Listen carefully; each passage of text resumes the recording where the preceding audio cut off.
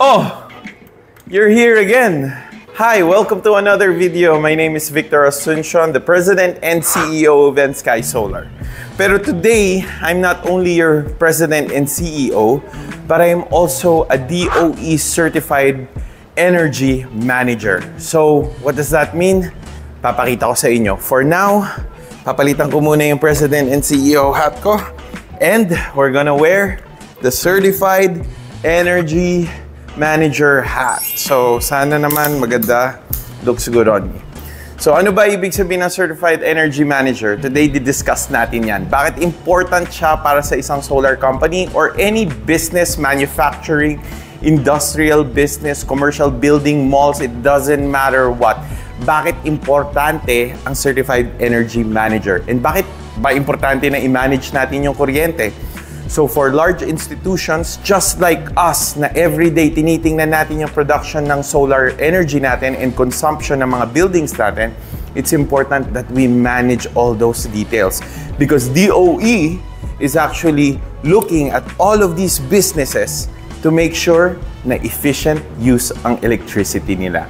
So here, we'll show you one of our energy management systems na ginagamit natin sa mga clients natin and for our own building as well. So, come on guys, check it out.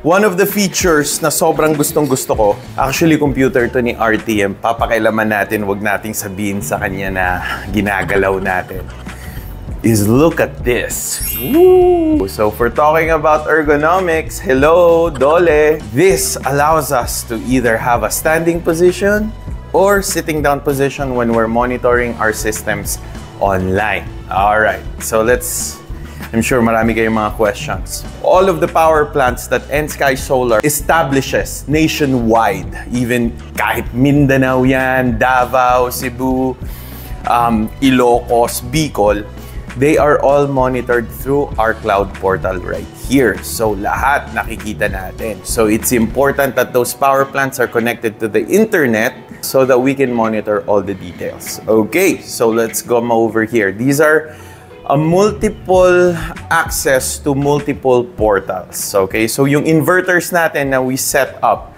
in certain locations, nakikita natin siya dito. Let's take a look at one example right here. Dito muna tayo sa main platform natin.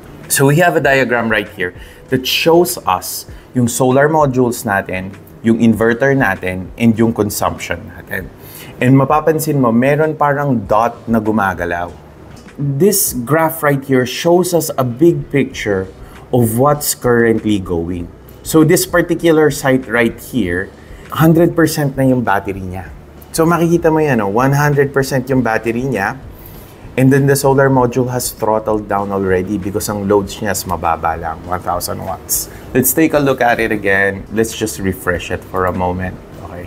So click this button para mag-refresh. Nakikita natin na nag-a-adjust, 400 watts na yung consumption ng load niya.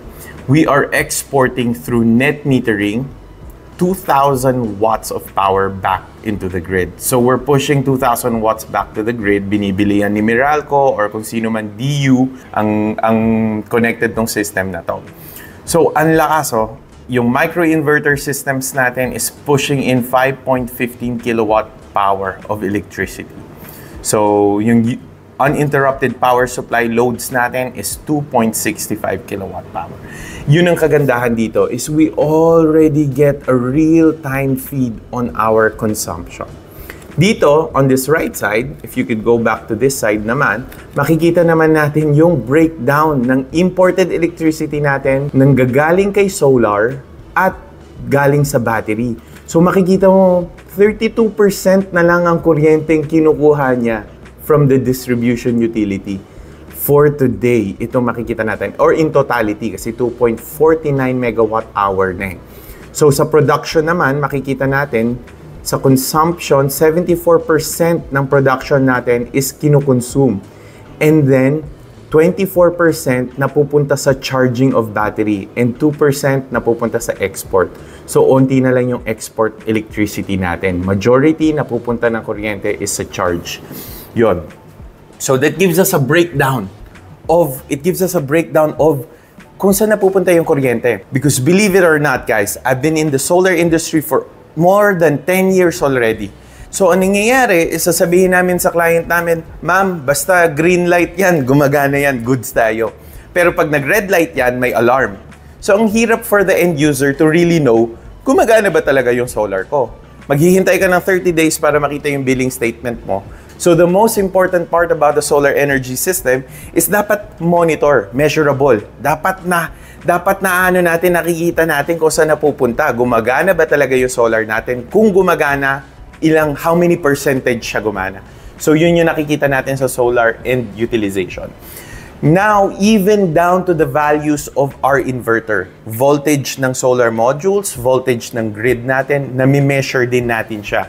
Dito, makikita natin yung kilowatt power. Yung power profile niya, kailan nag-start yung harvest ng solar module. Makikita natin na, look, at 6:35, nag-start tayo ng production ng 5.63 kilowatt power already.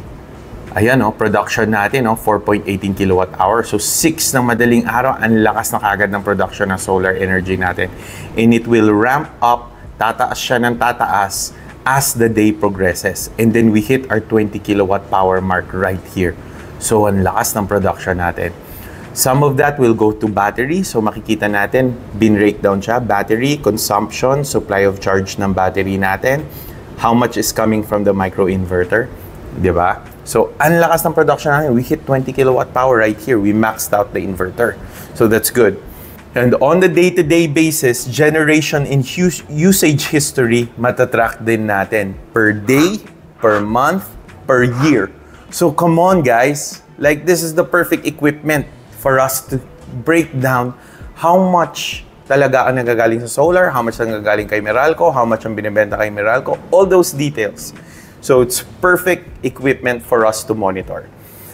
And at the very same time, makikita mo dito, on the left side, kaya nakapataas siya is because this is all of our clients nationwide that we monitor.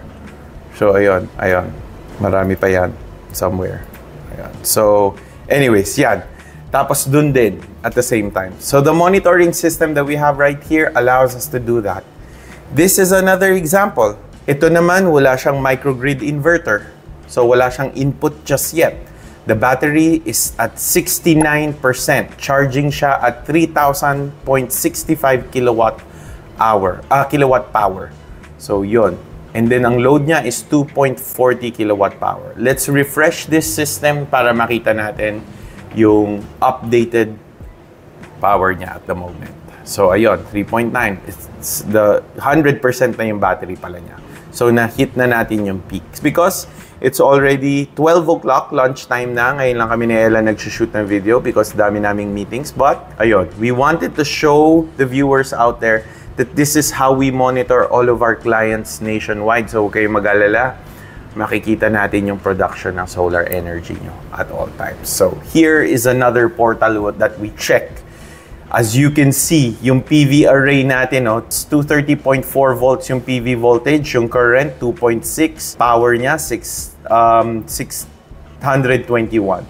So, namomonitor din natin yung details ng mga power voltages natin and current. Sa battery, it's the same. So, 100% na to, makikita mo, current has stopped, power also has stopped, the voltage remains the same because hindi na siya nag-charge. Makikita natin yung grid, how much electricity is coming from the grid right here. 0, because everything is being supplied by solar power. And then ang load natin, 1,233 watts. Yung inverter natin is pumping that electricity into the house. So everything is completely zero consumption from the grid na mamonitor natin yan. Inverter data, we go to the inverter data. We can track down via a chart in a line graph yung parameters. So PV current natin, makikita natin. So syempre, nung 4 ng madaling araw, wala pa naman solar. So wala pang data dito. It started at 6:04. Sumikat yung araw. Ayan, nag-produce ng 73 watts. Bumaba ulit. Nagtago na siguro si Haring Araw nung time na yan. 0 PV current. Akyat na naman ulit siya ng 134 kasi sumikat na talaga tuloy-tuluyan yung araw natin. So, yun ang kagandahan. Voltage would spike down pag full bat na tayo. So nakikita natin lahat ng information. Yun lang pinaka-importante. Daily consumption natin of electricity will show. Frequency, not all equipments will show you the frequency. For a lot of power plants and large manufacturing companies out there, I just want to put an emphasis on this. Yung frequency natin is important. So kung you have lots of motors, kailangan yung frequency natin hindi yan bababa ng 60 Hz kasi 60 Hz tayo dito sa Pilipinas.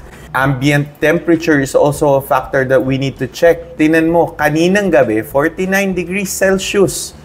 Ngayon na mainit na yung araw, lumabas na, nag 56 degrees Celsius na yung inverter natin because it's in operation already.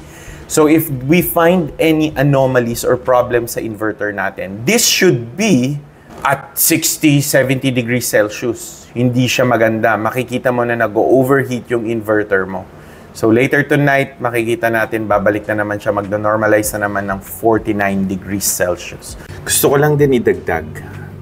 Marami pa siyang components and features na pwedeng makita regarding our online monitoring system. So apart from all the technical details na inclusive sa kanya, like yung tracking of power and at the same time the energy generation, tinitingnan din natin yung financial value niya. So income today, 677.30 pesos. This hotel right here has profited or saved 677.30 pesos for today. So because total generation niya has been 21,872.40 kilowatt hour for totality, nakapag-total income na siya ng 284,341.20. Ayan. That is dumadagdag yan every day. So ito maliit to, no, for today. Maliit siya for a hotel. But look at that, oh. In a year's time, in 2 years' time, in collective days through time, lumalaki siya. So that's savings and yung impact na magagawa natin. Even the weather is being able to nata-track down natin siya. So yun yung mga benefits na meron tayo. Again, here, voltages and then voltages again. So those are the benefits of this platform. So remember, yung 284,000 pesos na yan, hindi na pupulot yan.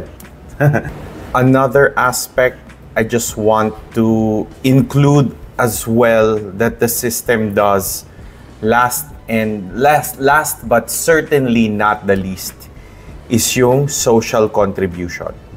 So this is one of the things that the Department of Energy really looks at. Ito, nagbibigay sila ng award and recognition for companies that keep a record of how much social contribution or environmental impact one company has done. So ito, carbon emission CO2 saved 320.67 tons na in totality of all of the solar installations we've done. Hindi pa to, marami pa yan. It's in multiple platforms kasi. 160.86 tons ng standard coal saved and 5,292 trees equivalent planted. So we have a measurement of how much we're able to impact the environment that we have. So this is something that's very beautiful na nakakalculate natin via the electricity that we have saved and used from renewable energy sources such as the solar modules. So yung platform natin hopefully will be integrated into other things as well. All of the information, we can take it out as a report so that we can file this with the Department of Energy, yung production ng solar energy system natin, yung consumption natin, etc., etc. Okay, so that gives you a little bit of a breakdown, a little basic information regarding how our solar energy system monitors your consumption and also monitors production. Kagandahan niya talaga, guys, is ito, you can use this with your CEM or your CEA para makapag-comply ka with the requirements ni Department of Energy on your energy audit.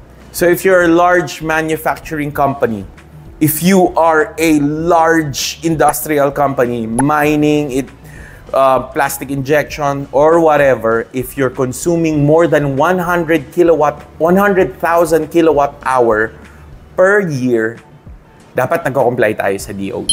So, as one of your certified energy managers, I encourage you guys to look into renewable energy, online monitoring systems to incorporate into your manufacturing or operations para hindi na kayo mamamroblema sa mga compliances. So if you guys have any questions further, or if you want to contact me, or you're interested to have somebody consultation, you can message N-Sky Corporation. You can message me as well directly, Victor Asuncion. You can also message us here in this vlog para we can assist you in helping you become a more energy efficient business. So again, thank you guys so much, coming from your the Pinoy tradesman. Looking forward to hang out with you in the next video. Okay, don't forget to subscribe, like, share, comment. I'm always encouraged pag nakikita kong yung mga viewers natin is watching our video. So thank you very much and God bless you. Bye-bye.